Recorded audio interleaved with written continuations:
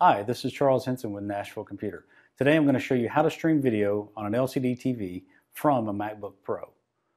The reason we might want to do this is so that we can watch videos or movies from the MacBook Pro online. So the first thing we want to do is we want to connect up the HDMI adapter to the MacBook Pro. Once we connect that up, we'll connect the HDMI cable from the LCD TV to the MacBook Pro HDMI adapter.